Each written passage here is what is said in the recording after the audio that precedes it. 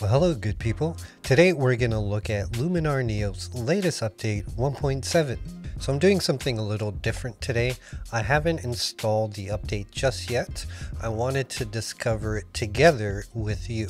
Once you fire up Luminar Neo, you should get this update notice, and all you have to do is click install update and it's gonna run. We're gonna go ahead and click install. Now for some reason the update's not working, you can always go directly to the Skylum website, and under your account you can access a direct download from there. The first thing I want to show you is the update to the presets. Let's go click on presets up here. And we see that it's recommending close-ups. So we're going to go ahead and click on close-ups. And now as we hover over the presets, we get a preview on the left here. So we can see iconic, brush up, feature face, focus, and midday. Let's go to the Essence collection. And as you see, as we hover over them, the image is changing. Having the previews are great because you don't have to apply it to the image. You can just preview it before you make that decision. That's definitely a welcomed update. The biggest thing with this update is the ability to use HDR merge, focus stacking, and Upscale AI extensions within Lightroom. Now before we head into Lightroom, we want to make sure that Neo is set up as a plugin for Lightroom. So first thing we want to do is go up here, go to File, and under Install Plugins, you want to make sure that you see the check marks here for Lightroom or Photoshop. Otherwise, you won't be able to use it as a plugin. So I've done that already. We're going to click Done, and then we're going to fire up Lightroom.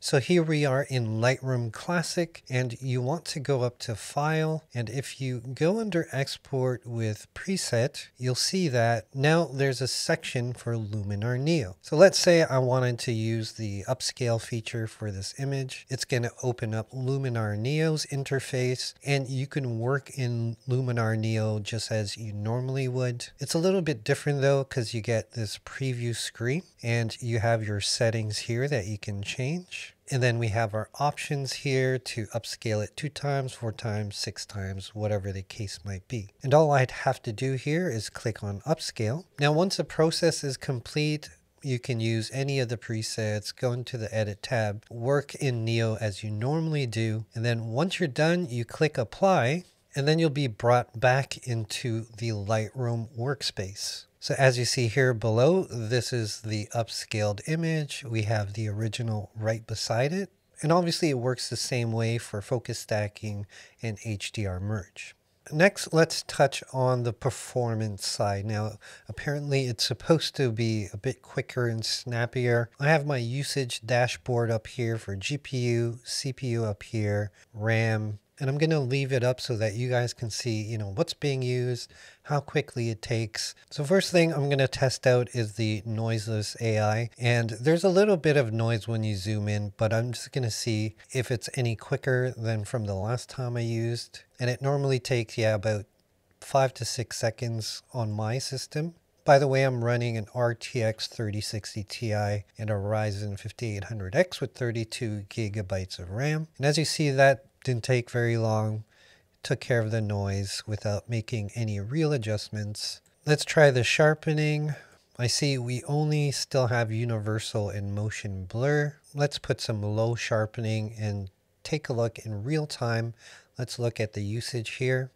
Not bad usage. GPU, RAM's at 57. Super sharp still kind of took a while for the low setting.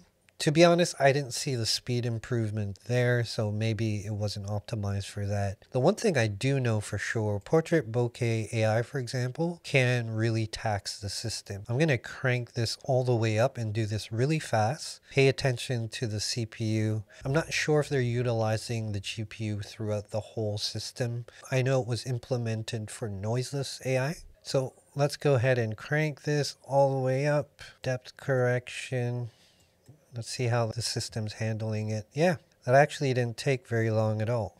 There's a before, there's the after. Before and after. And actually did a pretty good job. I'd have to mask these areas out, no problem.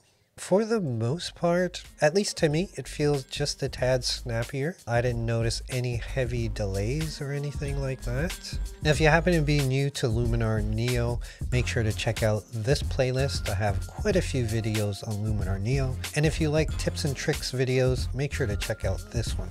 Until the next video, my friends, I'll see you when I see you.